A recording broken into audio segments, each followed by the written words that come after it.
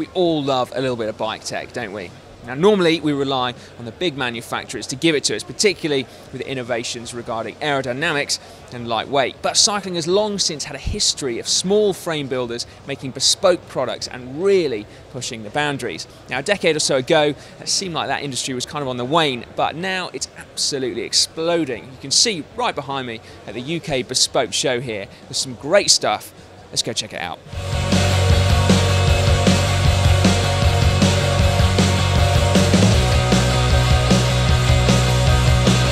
Now, this one from Czech brand Feska has really caught my eye. So the first thing you'll notice is that it's drop dead gorgeous. You might not think it's necessarily that innovative, but it is.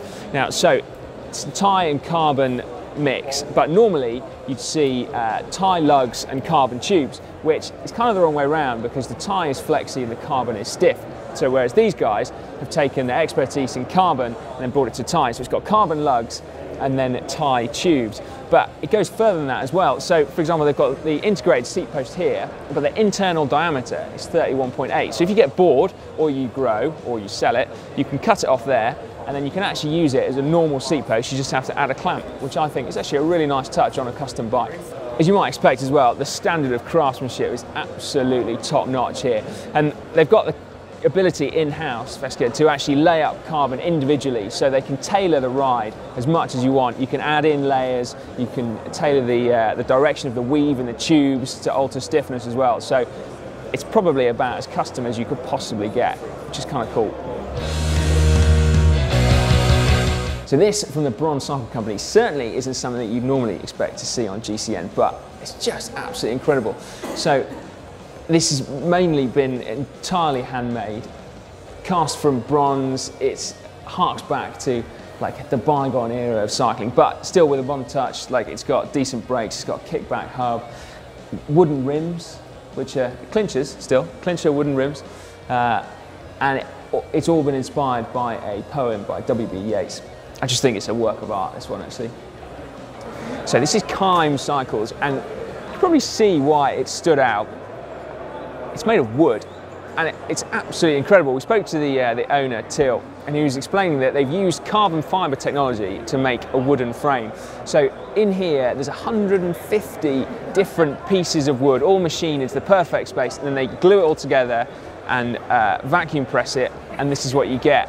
Apparently 2.5 kilos for the frame, which is, you know, it's kind of heavy for carbon standards, but, you know, not too bad really at all. But the ride, supposedly, is breathtakingly quiet. You kind of never really think when you're riding a carbon bike how noisy it is, but this is super, super quiet. But even better than that is the fact that on a wooden frame, there's Campagnolo record EPS, carbon forks. It's a proper top flight, like, pimp road bike made of wood. Just love it. Okay, so how do they ride? Is it comparable to a carbon bike? It's a bit less stiff. It's very silent. It's very noise absorbing, which is nice for when you're riding on it. And the other thing I'm dying to ask is how much does it weigh? So right now our frames, or the whole bicycle like this is weighing 8 kilo and 6.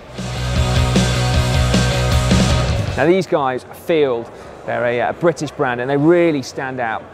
Principally, I think, initially just because of the quality of the finish on these products.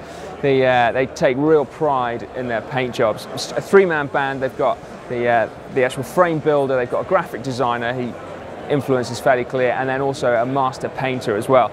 And just the aesthetic of these bikes is just top-notch. Everything's done in-house. They've got even down to their own dropouts. A lot of frame builders can just buy dropouts off the peg, whereas these guys are CNC machining theirs as well. I think we can just stand back and admire this one actually. I set it up with the intention to make the most beautiful thing we possibly could, and I realised quite quickly that you need to find really talented people to do their bit. We take it really seriously. We make the tools to make the bikes, as you know. We're not cutting any corners. It's all. That's why it takes us quite a long time to make a bike, and that's why you have to wait quite a long time. Now this little gem has been tucked away down a side alley, but it's a Pegoretti, and for the connoisseur, the Pegoretti is one of the most sought after frames out there. So Dario Pegoretti makes frames in Italy.